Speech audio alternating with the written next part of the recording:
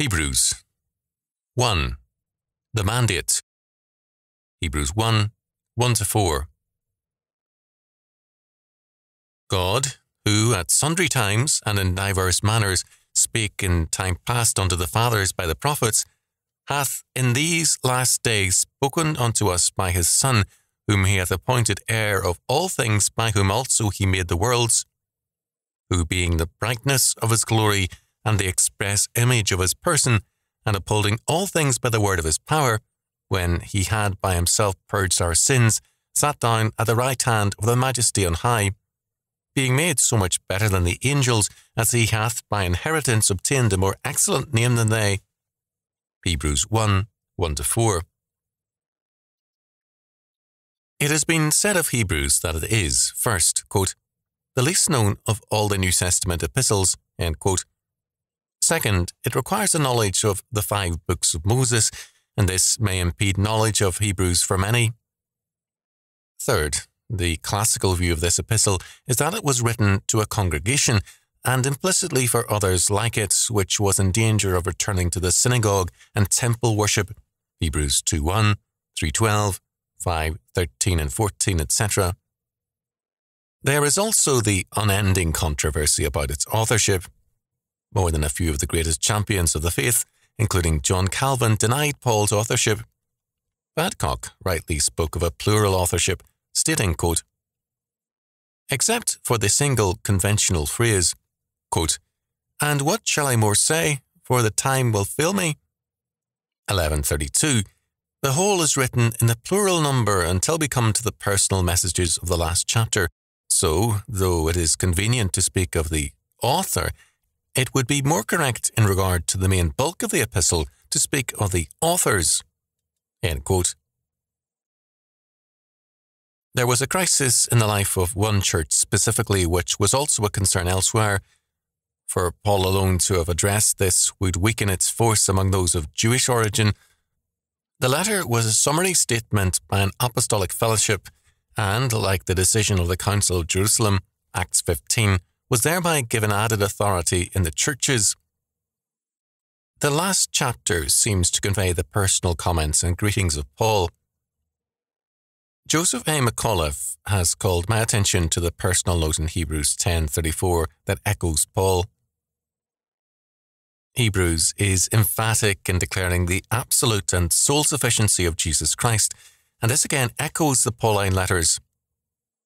In line with this is a fact which the Australian scholar Noel Weeks called attention to, quote, the stress of Hebrews is that the, quote, age to come, end quote, has already come with the coming of the Lord. The future age is not set over against the New Testament age. The, quote, future age, end quote, begins with the New Testament age. However, from the standpoint of Israel in the wilderness, that age was definitely in the future, end quote. Today, we see Christians longing for the rapture or for the millennium and forgetting that the cross and the resurrection are our victory, and we now have a task of applying that victory to every area of life and thought. Hebrews 1:2 speaks of, quote, these last days, end quote, because we are in history's last era, the application of Christ's victory. Hebrews 11 tells us of the Old Testament saints who fought but did not receive the promise, Jesus Christ, in their lifetime. 11:39. We are now in the last and great shaking of the things which are, whereby the things which cannot be shaken may alone remain. 12:26 following. We have received a kingdom, the New World Order, quote, which cannot be removed, end quote. Therefore, we must with grace, quote, serve God acceptably with reverence and godly fear. 12:28. Those who were planning to defect back to the synagogue are reminded that, quote, our God is a consuming fire. 12:29. They are told of the pilgrimage of the Old Testament saints and their problems, sins and griefs. This was written while the temple was still standing in all its splendor, and the churches were small groups meeting in homes. The writer, in 13:23 following, is free in Italy, and Timothy was just freed. This indicates a date before the Jewish-Roman War and the destruction of the temple in AD 70. The victory of, quote, these last few days, end quote, is cited repeatedly in the Psalms, the prophets, and the New Testament. Some of these views are important as reminders to us that ours is this great victory. 1 John 5:4, quote, and there was given him dominion and glory and a kingdom, that all people, nations, and languages should serve him. His dominion is an everlasting dominion which shall not pass away, and his kingdom that which shall not be destroyed. Daniel 7:14. All things are delivered unto me of my Father, and no man knoweth the Son but the Father, neither knoweth any man the Father save the Son, and he to whomsoever the Son will reveal him. Matthew 11:27. And Jesus came and spake unto them, saying, all power is given unto me in heaven and in earth. Matthew 28:18.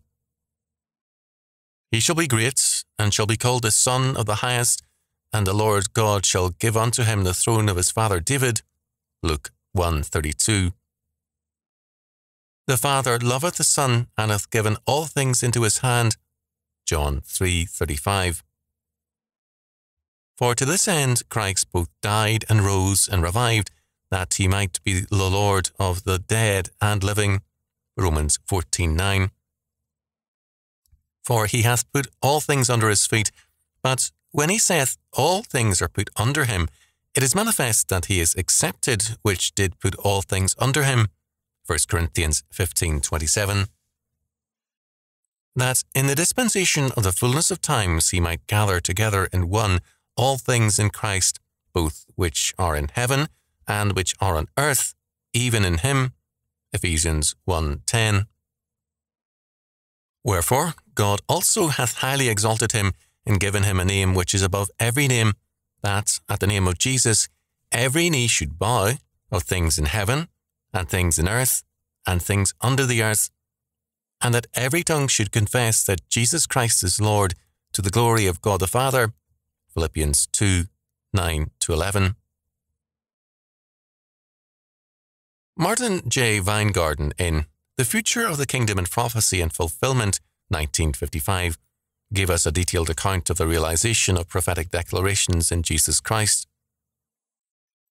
Calvin called attention to this stress on fulfillment by his arrangement of verses 1-2, thus, quote, God spake formerly by the prophets, now by the Son, then to the fathers, but now to us, then at various times, now as at the end of the times.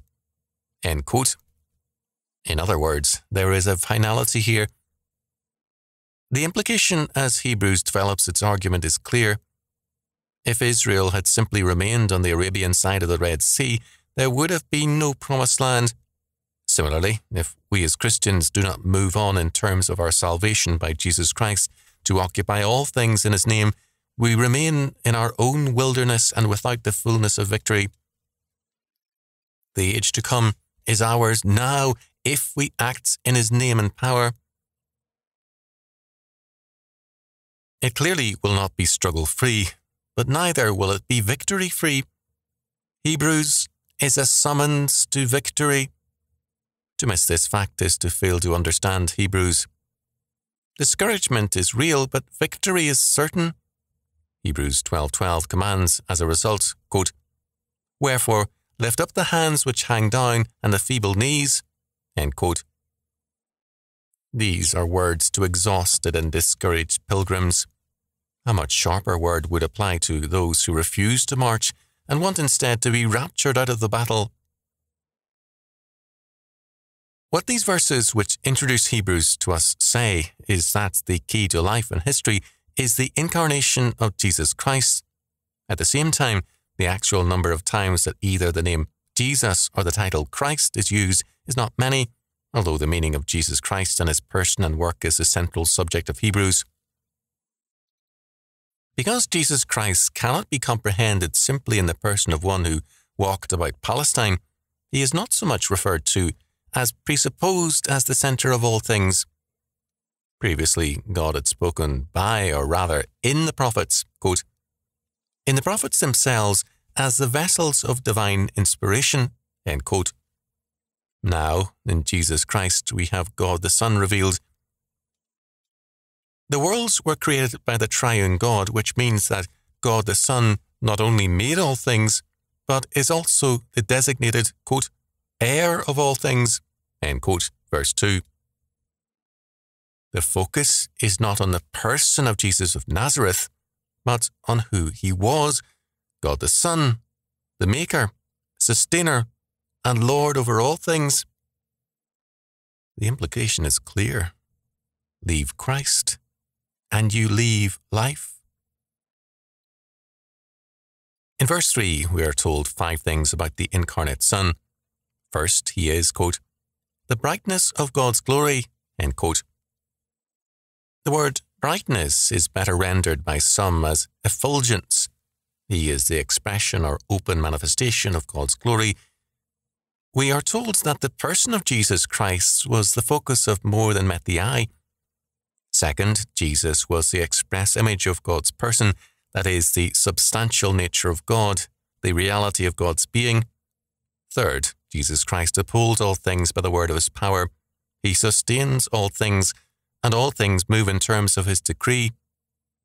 All things means all things in creation. The world was called into being by the triune God, and, moment by moment, it is totally sustained by God the Son, the heir of all things. Fourth, Jesus Christ by himself purged us of all our sins. He is our Redeemer. He made atonement for us.